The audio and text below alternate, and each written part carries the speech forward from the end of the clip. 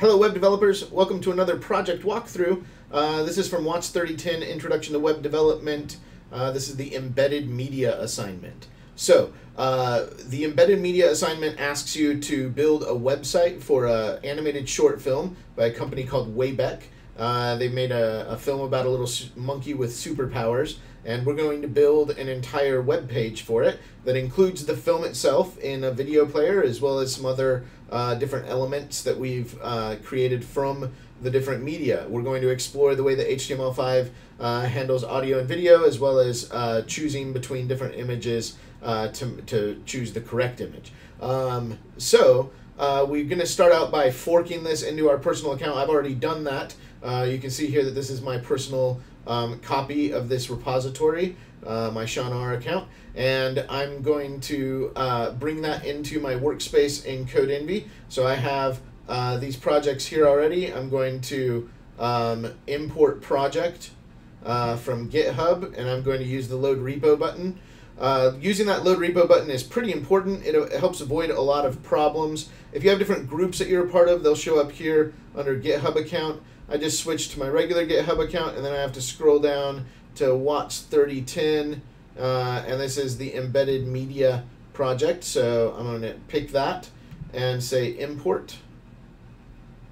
And then it will ask me what kind of machine I want set up.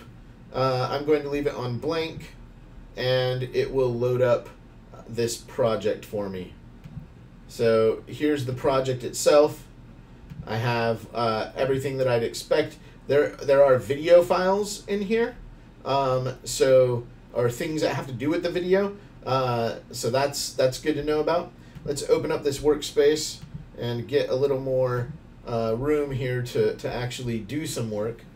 Now, one of the things is that we have the video here in a format WebM that is supported by quite a few things, and it's an open source format, so it's a perfectly fine video format, but we would like to get it into MP4 so that more browsers can natively play it in a native player. To do that, we're going to use a transcoding application called Handbrake. Handbrake exists for all platforms, and it's a solid open source project. If you prefer, you could use any other transcoding application you wanted to, like maybe Adobe Media Encoder or anything else that you might have already on your machine or that you're more comfortable using. As long as you can convert the video into an MP4 file, then you should be okay to complete all of the work here. And we will get to that. And in order to do that as well, you will need to also go to desktop.github.com, and you will have to install local GitHub. Now again, if you already have Git installed locally, you can actually just use Git locally. If you're more comfortable on the command line, that's fine. If you're more comfortable with a different interface for Git and GitHub, that's fine too. But you will need to clone this repo locally in order to do the video transcode and then actually move on. And so here it's showing me the download from macOS because I'm on a Mac, but if you were on Windows machine, it would install the same way, and it's the same application on Windows and Mac. So we'll use this application to actually do the clone and upload of the new video and everything.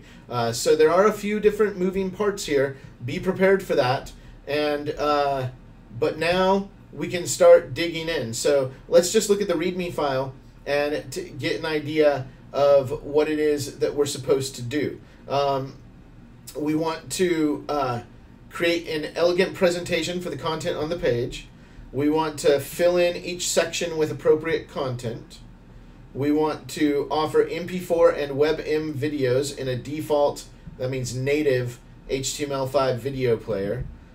We want to style the containers and presentation of the audio and video to highlight the experience, making it more enjoyable for the users. So, you know, we want to highlight that you can play the video and audio and make sure that that's good looking and pleasurable for users. We want to provide internal links for quick access to different portions of the page. So those are the internal anchor tags pointing to, you know, element IDs is what we're looking at there.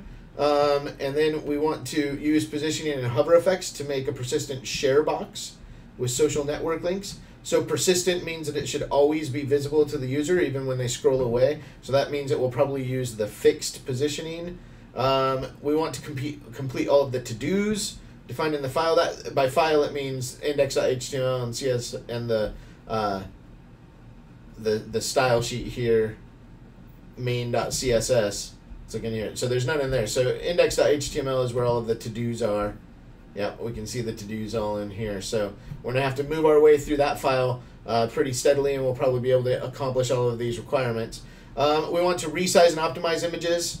That's excellent. And then we want to create a new favicon that better represents the page as we've designed it. So favicon creation is always a little bit tricky, but we usually use a service, and there are a lot of them. If you do a Google search for favicon generator, there are tons of them. For the most part, any of them work just fine. For the most part, I've used this dynamic drive favicon generator for years now. That's great. If you want a more modern one, click on one of these newer ones that will give you more the icons for all of the different mobile devices and everything too. And these are not like dangerous to use and stuff. I wouldn't install an application just from anywhere to do it, but if you're uploading a file to the web, it's not too bad. So we'll probably use this one and just give it a shot and see how it works. So so now that we've kind of covered all the things that we have to do and to work on, we can go in here and we can kind of take a look at the index.html file and see what all it has. We have to-dos, we have all these sections where we have to get some stuff to show up in here and look good and be visually pleasing, eye-pleasing. We have a header. We want to use some kind of probably attention-grabbing header and everything. And then we need to do the video conversions and stuff. So most of this is actually the same kind of coding and design that we've done over the past couple of projects. We want to add some colors. We want to add some sizing. We want to probably use a little bit of positioning and, make something that is reads well to a user and draws the user's attention to the most important parts of the site. There are a few tricky things like how we're going to do this persistent aside. It says that we want to use fixed or sticky positioning. We might want to use the hover pseudo selector to trigger a height or width changes. So there's things like that. We also can work on the video conversion, and the video conversion does take a little while to accomplish and is a somewhat complicated part of this assignment. But once we have the video up in here, then it's pretty easy to work with. So I think I'm going to start out actually by jumping to do the video conversion before I start really worrying about styling and things like that, and just try to get all of the content on the page. Because if I open up this file in a preview here, we can see that we've got, we have downloads available, and the downloads are pointing to files that don't exist right now, right? The MP4, the WebM version exists, but we can name the MP4 version to match that. But we don't have like a watch and everything, and we don't have images put in here. So let's focus on completing those things. And really, to get started, let's do the complicated part. Let's just jump right in and get GitHub going and actually clone this repository locally. So if you run the GitHub app, it will ask you to sign into GitHub, and you will be presented with this page. So this is the GitHub desktop application running right here. And I'm going to click Clone a Repository, and it's going to show me repos that I have. And so I'm going to look for WATS3010-embedded media, and I want to get my repository with my account. So I have access to the core repository too. You'll only have your repository here. And I want to say clone, but I also want to choose a path. And so I like to keep my projects in here. I'm going to keep this in the temp directory here where I'm going to be able to clone. So I'm going to go ahead and use that local path to clone. You should set it to whatever local path you want to clone to. and then it's going to clone my files in there. Now, what exactly does that mean that it's going to clone my files in there? It's going to copy this repository from GitHub and make a copy of it. Let's see if it actually cloned it. So here is my file browser, and I've actually already done the conversion to save us time, but here's my project directory that I asked it to clone, and here's all my files. So in here, if I twirl down here, here is the video file. And if I do a preview, I can't preview the WebM because it's in WebM format. So that's one of the downsides of WebM format. Not all systems can play WebM natively. But if I, for example, if I try to preview this monkey loop, I can preview that on my local computer, no problem, because it's already an MP4 file. So that's a loop that I could use in my design if I wanted to. So I want to convert this WebM file into an MP4. And so to do that, I'm going to use Handbrake. And so this is Handbrake that I've just opened up here. Handbrake allows you to convert a file into another file. So what you can do is open a source file, and I've already downloaded and converted the WebM of this just to save time on this demo. But you could go to anywhere and convert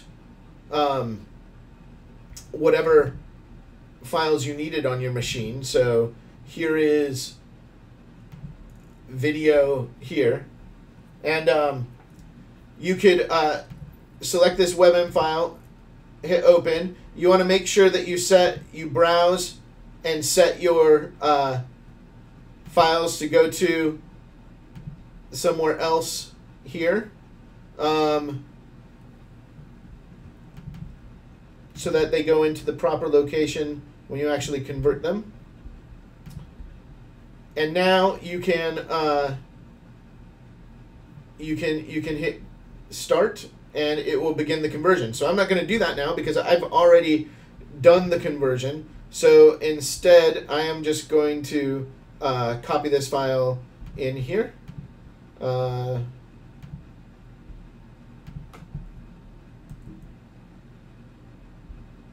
Just going to go in here and drop this file in, and that will allow me to get enough of a conversion going on for this MP4. So now, now if I preview this file, I can see this is the actual movie, and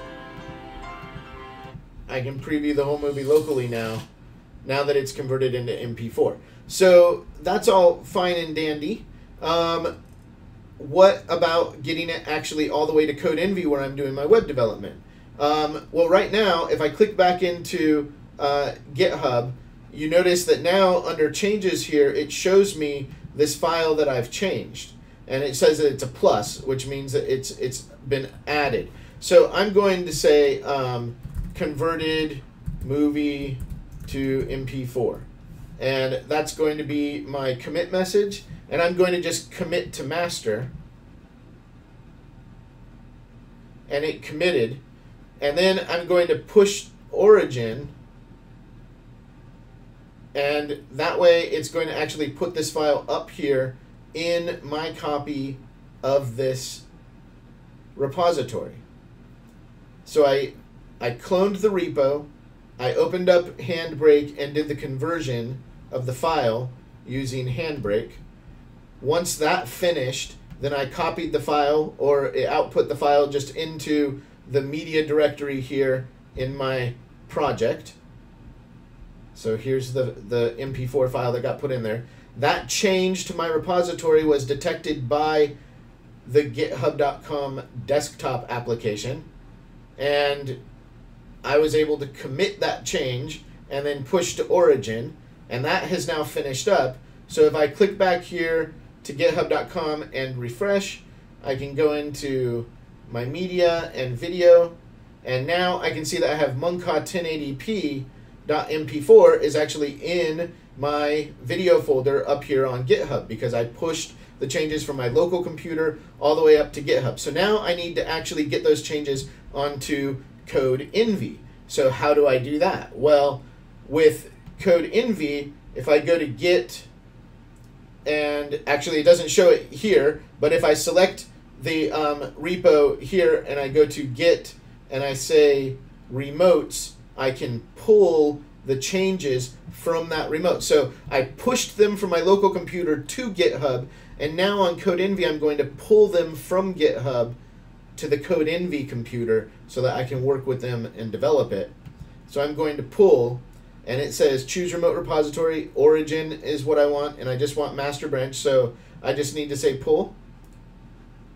And what's going to happen is that we should see the MP4 show up here on the side, and there it is right there. So we saw that. We also got a message successfully pulled, so that's great. I'm going to minimize these messages again. And so now we have this Monka 1080p.mp4, which is right here in the video folder, exactly where we expect it to be.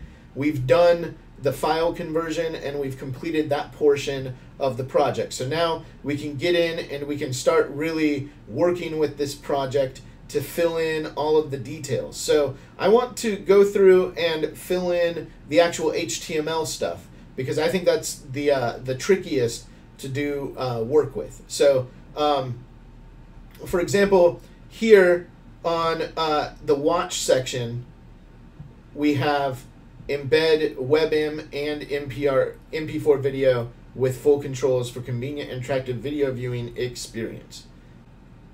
So to embed the video, we're going to actually use the video tag, which works like that. There's a closing video tag as well. And then this will actually embed the player. The video tag can take several attributes. The only one that we're going to use right now is controls, which if you put controls, it will make the playback controls show. If you do not put the controls, then the video will sort of embed and play as if it was an image. It won't have direct playback controls that you can use. You could write your own controls with JavaScript or something like that if you wanted to. Also within the tag, it's important to have a statement for people whose browsers might not support HTML5 video players. So you can provide that. And since we're providing download links regardless below, we won't really worry about providing a link. But you could often in this paragraph, it would be normal to provide a download link for the video itself. So this works and everything, but the only issue is that it doesn't actually have anything to show right now. So if we were to preview this, we would have a video player, but we don't have anything actually to show in the video player. So what we need to do is define some source tags with their proper attributes. So what we need to do now is add in the source attribute to say where the file is, and then we're also going to need to add in the type attribute to say what kind of file it is. So the first source that we could list is the WebM, and we want to use a relative link to this WebM file that's here, and we can see that that needs to be relative to the index.html file. So index.html is in the root directory of our project, meaning it's in the main directory, the base directory of our project, the first directory in our project. Then there's a directory called media, and inside of that is a directory called video, and inside of that are the files that we want. So we could reference this by saying media, video, so those are the two directories, and then the file name that we want is Monka 1080p.webm, and the type is video/webm. And then we want to define another source, and it's in the same directory, and it has almost the exact same name, except it's an MP4 file. So this is a different video codec, and the type would equal video/MP4. These are what are known as MIME types, multimedia encoding types. That's not actually what MIME stands for, but that's what they are. So now, if we go and refresh our preview here, we should see that we have a video that comes, and it shows the video at its default size. So we can hit play, and we will get that video to show properly. Now we can adjust the size of this with CSS or with attributes on the video controls. Probably CSS is the more flexible way to do it, but since we've done that, we'll go ahead and get rid of that to do, and that is what we need to do to make the video show up. So then we also need to make the audio show up, and if we twirl down this audio directory, we can see that we have the Monka soundtrack, and we can definitely add in an audio player here, and to do that we use the audio tag, and the audio tag is cool because it works basically just like the video tag. So we're going to put the controls onto it, then we're going to add in our paragraph. Your browser does not support HTML5 audio playback, although hopefully that won't be very many people at all who would ever see that. And then source is going to be, again, media, but this time /audio /Monka soundtrack .mp3, and then type equals audio /mp3. And so now we should actually be able to see that we have the audio player showing up as well. So let's refresh. There's the video player. There's the audio player. If we hit play, we can actually hear the Monka soundtrack. So pretty cool. That is a little clip of the theme music and everything. So at this point, we basically, it looks like this to-do is all about styling. We have to use the proper images for these images here. And so this is worthwhile to check out. So these images of the Wayback creators, the people who made this movie, they need to be shown. And if we look here, they're in an image directory, and then in a Wayback directory, and then we have them here with names.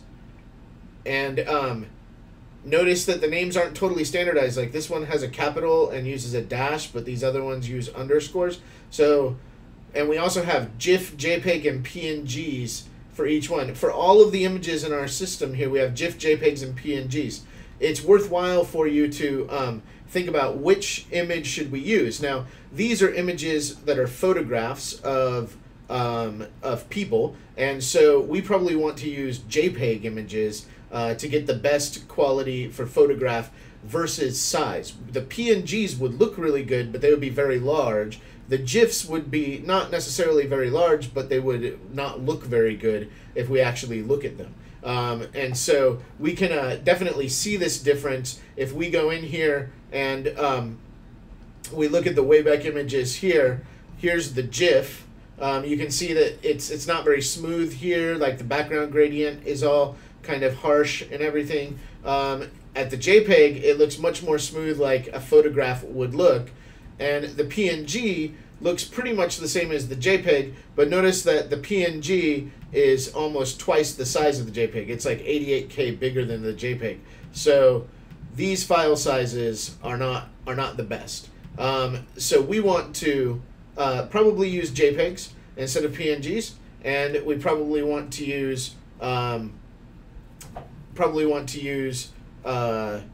well, just the JPEGs instead of the PNGs, and not the GIFs for sure, because they're bad. So WATS3010, I apologize if I'm mispronouncing names, but that is in the image /Wayback directory, and then WATS3010.jpg. So each of these are going to be found in the same directory, image /Wayback /Nita Ravalji deprecated.one.jpg. So again, you got to pay very close attention to the file name. And then this is going to be image wayback / y'all parmar.jpg. So now if we refresh, we should see, yeah, we see these headshots here. Now, we could resize these with CSS. We can position them and everything, and you're going to need to do that to make everything look really good on this page. And we'll talk a little bit about that stuff. But for the most part, I think that means that all of our basic stuff is fixed. Our downloads work. They're pointing to the right files. We kept our file naming consistent, so the MP4 works. We didn't have to edit that at all. And we actually have the links, the internal page links, already working here, so that we can see that they're successfully moving us down the page. So that is pretty cool. We can now move on to other parts of this project. So if we look back at the requirements here and kind of look through, you know, we've done a whole bunch of stuff. We've offered the video. We've set up the audio. You know, we can, we've got all the images in place. If we go back to the HTML, we can start working our way through and trying to work with styles and so forth. And as we're working with styles, you know, we can create styles. We can leverage different elements here. Like, for example, we could say this Monka blue monkey maybe is a cool image for the header. So we could easily open up our style sheet. And so right now the text color is all green. We probably don't want that. But I like to set margin to 0 and padding to 0 sometimes, just to make sure that I don't have any extra space that I don't anticipate there. But we could, looking at this, we could style this header tag, and we could say something like header, and we could set a height to be something like 300 pixels, and we could set a background to be the image / Monka blue monkey.jpg, and you know, you can put quotes around that or not, either way. And then we can say like background position is center, so we want the image centered maybe for this first try. Background repeat, we're going to say no repeat, because we don't want the image to repeat. And we want to say background size, and we want it to make sure to cover this entire background size. So let's just sort of take a look at what that looks like when we refresh. Oh, and we have some kind of issue. We got the height, but we didn't get our background image there. So I imagine that we probably wrote our URL wrong.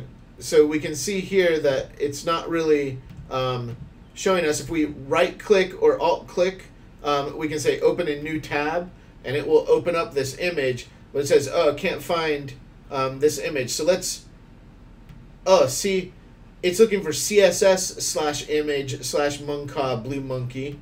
But that file doesn't exist in the CSS. So what we actually forgot was that we're inside the CSS directory, so we have to do a // which takes us up out of the CSS directory. This is a really important code to remember, the // It takes us out of the CSS directory, back up to this main level, and then we go into the image directory, and then to the file Monka blue monkey. So now if we refresh, we should see our image showing up there. Yeah, and it does.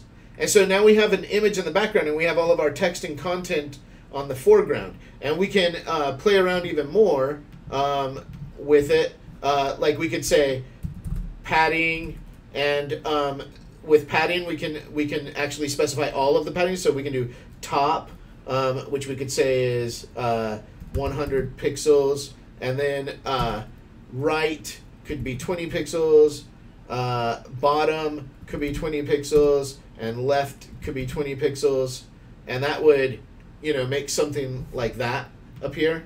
There are a lot of other things that you could do to arrange this text inside of this header, excuse me. And you can style all these elements inside of the header too, so you can make them look pretty much however you want. And notice that the image does shift around a little bit because it is set to cover the entire background, so it will resize. So this needs to be a fairly large image. You want to be sparse about doing too many of these large images on a page because you don't want it to really take up too much file size to download your pages and everything. So keep in mind when you're using this size of images, but sometimes it can be really striking for visual styling and so forth.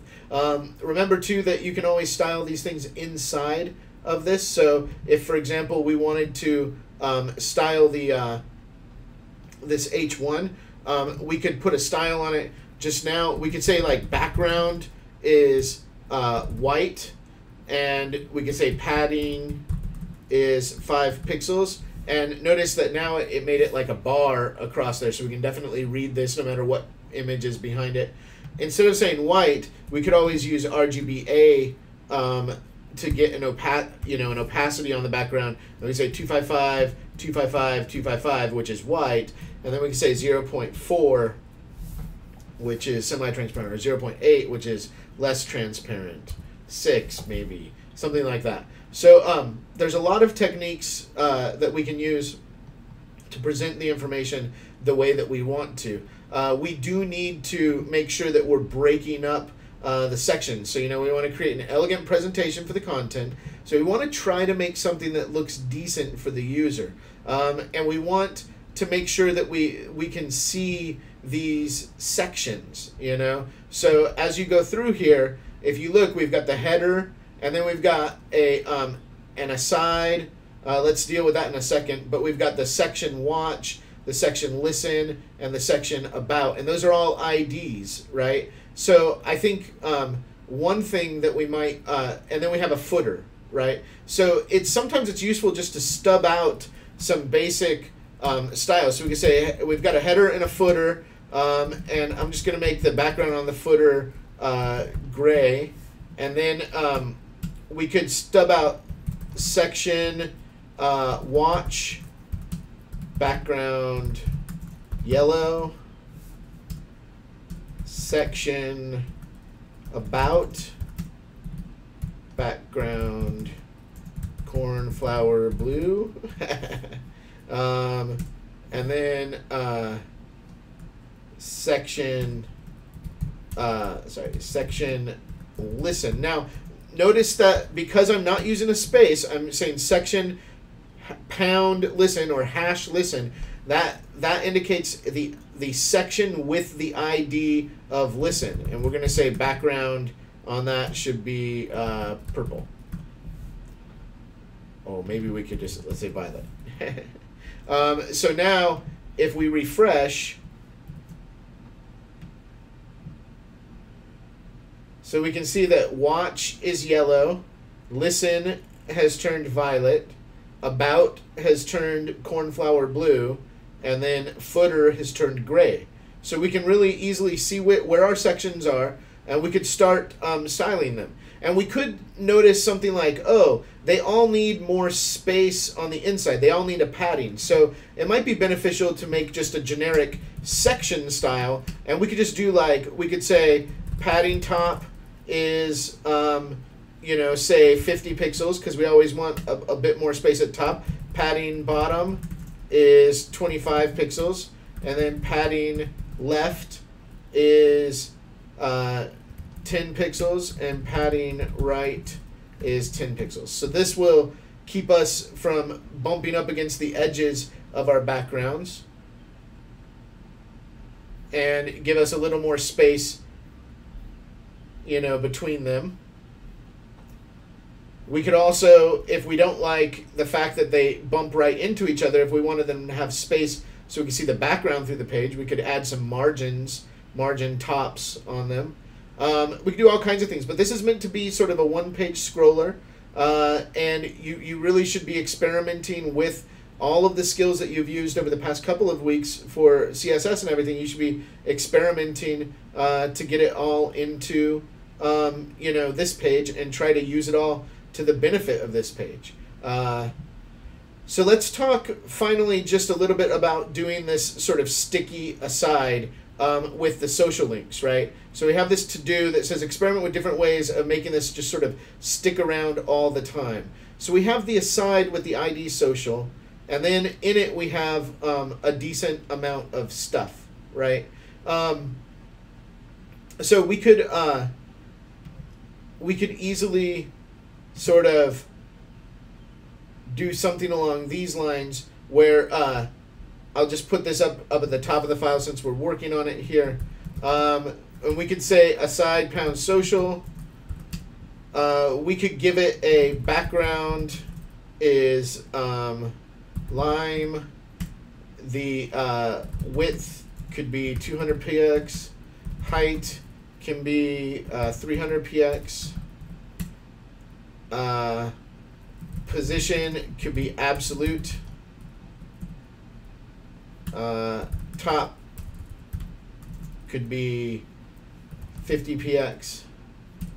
Right could be 20 px. So it'll basically hover in the top right of the screen, and if we refresh here, we see that that's actually what we get, and it stays there, but the position is absolute, but it's still scrolling. If we switch it and make this position fixed, then it will actually not scroll with us. It'll just stay there the whole time, which, is okay, but the problem is that it can overlap this video and stuff, and it can be kind of tough to get rid of, right? Like even on a pretty wide screen, it's going to overlap a little bit, right? So there are ways that we could make this less obnoxious, in general, right?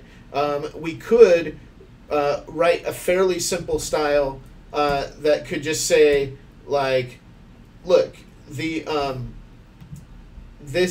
let's hide the list and make it only show when you hover over the share. So this nav could be hidden, and then I could say, or not nav, excuse me, this unordered list here, social links could be hidden until you hover over this aside itself. So we could say aside social hover, and usually that's where we stop styling like hovers for links and things, but we could add on ul.social links. Did I get that right? Let me verify that. Unordered list is social-links is the class. So we want when we hover over the aside, make the social links display block. Otherwise, make social links display none. So this is just a simple hover so that when we hover over the aside box, it shows the social links. And if we aren't hovering over it, the social link should disappear for us. So now it goes like that, and then when we hover over the social links, show. But the aside box doesn't actually disappear because right now we're giving the aside box a height. So we could say height auto, and that will help it a little bit, I believe. And so now when we go over the aside box, we can see these links, and we could click them if we want to click them, no problem. And they are persistent and they are reactive. Now there are a lot more things that you can do with this, and I encourage you to look up effects and tutorials online for different hover, hide, show effects and things like that, because you could do a ton of stuff. But even just right here, this is pretty decent. And my last tip is that on this one, you could make it so that when you hover over a side social, you actually get a little hand by saying cursor pointer. And that would kind of let people know that they could click in here. Although really it's only the links that you can click on. But at least they know that that thing is something that they could touch. So we've got a lot of the basic pieces of this in place. We could do a lot more about optimizing these images and so forth. And I want to finish out by creating the favicon. Okay, so so if we remember, we were going to use this favicon generator. We have some images that we could consider using for a favicon. I think that if we take a clip of this little monkey face, that would probably look pretty decent. So I'm going to just try that. And I'm going to open it up just in preview. And I'm just going to make a little selection. And I'm going to make sure that that selection is a square, because favicons always have to be squares. And I'm going to kind of put the monkey's little face in there. He's adorable. And then I'm just going to use the tools to do a quick crop. And I'm going to go ahead and export that to a new file. And I'm going to call it bluemonkey_icon. And then I'm going to go here and I'm going to choose a file. And I'm going to choose that bluemonkey icon file. And I'm going to say create favicon. Now you can generate the icons for everything, or you can generate it only for the favicon itself. Right now I'm only going to generate it for the favicon itself, but I encourage you to look up the extra stuff to do that, right?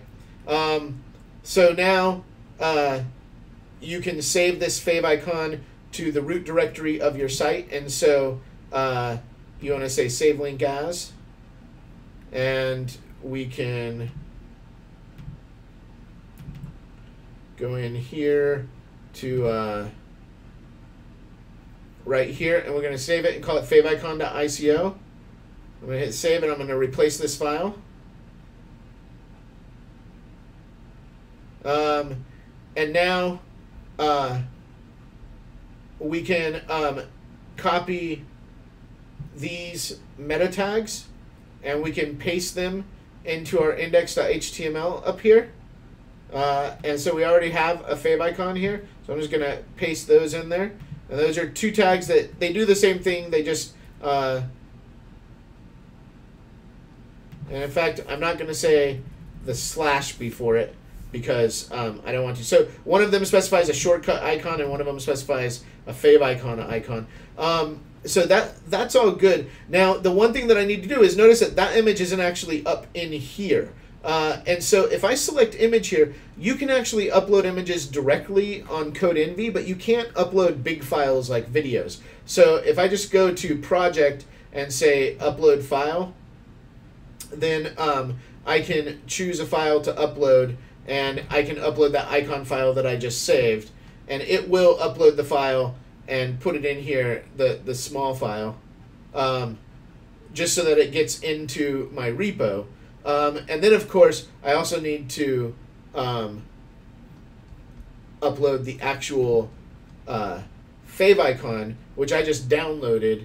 And so let me do that as well. So that needs to go into the main directory. So, and replace this favicon here. So I'm just going to select the main directory there, and then say project, upload file. Choose that. I'm going to go to here and upload this favicon, which you can see now that it's the monkey face that is showing there. So I'm going to just upload that. It won't upload because the item with the same name exists. I forgot to check this box. There's an overwrite if file exists box that you don't want to miss. So check that. Now it uploaded it, and it kept the favicon there. And if I hold shift and refresh, I won't see. Oh, there. Now the favicon has changed. So you can see right here that this favicon has now updated. So that process, we generated it. We had to save it down to our computer. We had to upload it back into CodeEnvy. and let it overwrite this favicon file. And then we had to make sure, and then I went ahead and added the extra meta tag, which is a little extra, but it's a good bonus. So that should work for you to get the favicon in. And the rest of these goals you should be able to achieve using skills that we've worked on over the past couple weeks and pushing yourself further in terms of thinking about how you can use CSS to do styles and layout and try to make something that looks like a real web page. So this should look like a real single page web page, and you should explore different ways. I don't intend for you to have these ugly colors or this ugly share box like this. This was just meant to get you going on the technique so that you can move forward a little bit. So good luck with the project, and when you're done, you can do this, or you can do this anytime. Make sure that you go to Git and say commit, and all of these different things have changed. And so we want to say initial work on page build, and we're going to push those commits to origin. Don't forget to do that, and hit commit, and it's going to go up there. And then after we do that, we should really go into our settings here and configure it to deploy GitHub pages from the master branch. Hit save. It will give us this URL, which I'm going to copy the link and go back to my main page of my repo. I'm going to paste this link into the website box there so that I can very conveniently click and try to open this. And it has not yet deployed, but I guarantee you that in a few minutes this will be deployed. Look, at even less than a few minutes, this is deployed. So that is the entire project walkthrough video. It is not the entire project done. So this project's going to take a little bit more time. You're going to have to think through more design, going to have to work through more pieces. So give yourself enough time, approach it chunk by chunk, and it's not too bad. All right, good luck. I look forward to seeing all of your awesome video sites up and running. Take care, everybody. Bye-bye.